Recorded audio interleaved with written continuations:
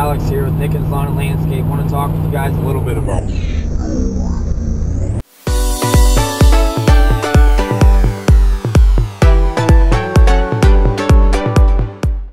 I have done snow removal and de-icing for 3 years now. This will be my 4th year coming up. It's a great addition to your lawn landscape company. If you don't do it, I'm sure you've thought about it, or if you do it, you agree with me. It is a great addition, but being in the Midwest, I live in St. Louis, so you don't get a ton of snow, so it's hard to justify, you know, going out and buying all this equipment that you're gonna have to, for one, fork up the money for, or pay payments on, whatever way you want to do it.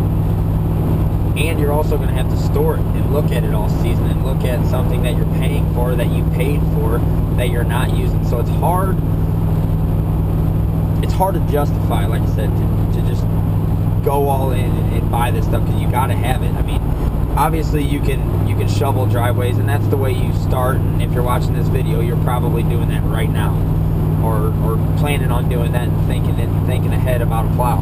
But shoveling driveways is great. That's how I started. That's how most people start, and that's the way you should start. Get to the point to where you don't have enough time to shovel all the driveways in a timely manner. You know, obviously your snow removal, you're not going to get it all done in an hour. You're not going to get it all done in 2 hours. You're not going to get it all done in 3 hours. But if it snows, you know, if it's done snowing Tuesday at 7 p.m. and, you know, it's an average snow, a 2-inch snow, if you're still out shoveling driveways the next night, you know, when people are getting home from work at 5 and 7 p.m., that's not necessarily going to be good. I mean, you want to get them done before that. Really, if it's done snowing at 7 p.m., you need to have most of your stuff done by 7 a.m. when people are getting out and about. So that's kind of the time frame that I go off of.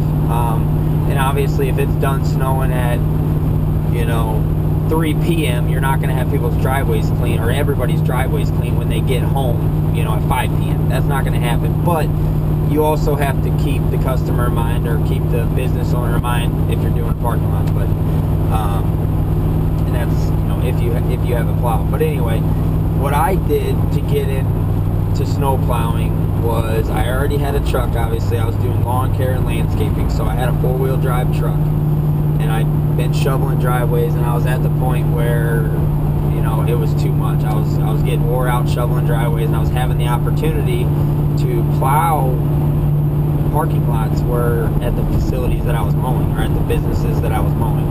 So that's where I really wanted, you know, I said, okay, you know, it's time, I got to get a plow. But I'm looking at these plows, and they're, you know, $5,000–$6,000, you know, cheaper ones $4,000 in that range. And I'm like, man, you know, that's tough to spend that. That's the price I spend on a mower, and I use a mower all summer long. You know, I'm only going to use this plow, if I'm lucky, 7 or 8 times a year, you know, and that's being generous. You know, you're probably not going to use it that much, but that's the thought that goes through everybody's head, you know, right? Why would I spend all this money when I'm hardly going to use the damn thing? So most people say, screw it, I'm not doing it.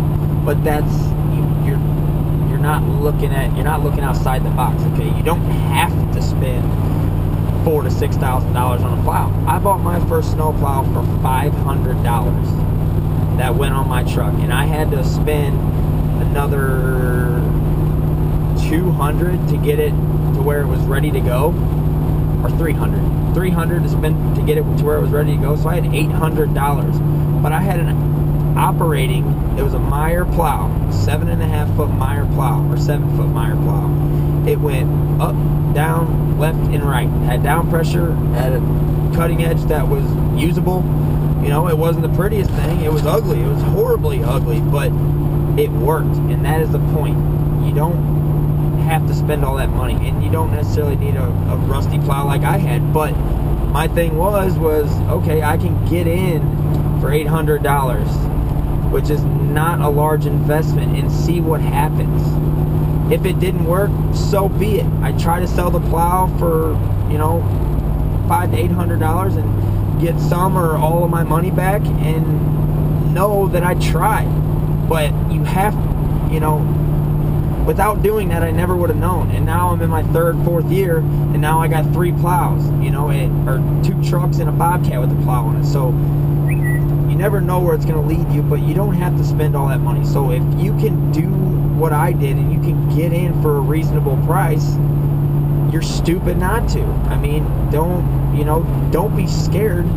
Even if you're in the Midwest, if you've got a place to store it and you can get in it for that amount of money when you're already doing lawn care, so you're making okay money doing lawn care, you can save up $800 over the course of the year, and or whatever, even in a couple months, and be ready to try to buy that snowplow.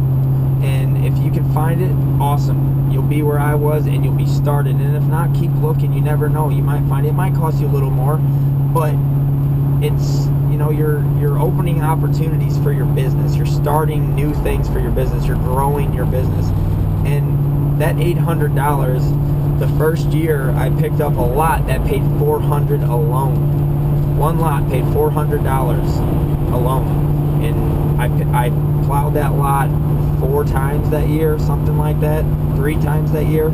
So just that lot, just the opportunity that I opened for my business made me that much money, let alone the other ones that I already had lined up from my lawn care customers. So the point being, I spent, I went out on a limb. I spent $800, whatever, to get into snowplow or to get a plow on the front of my truck. It's a risk, yes. But I got that customer or that account that paid $400 to plow. And without that plow, I never would have had that opportunity. I never would have been out that day with the plow on the front of my truck when I was approached. So by spending that $800 and investing that $800, I was able to build something that 3 years later I'm doing.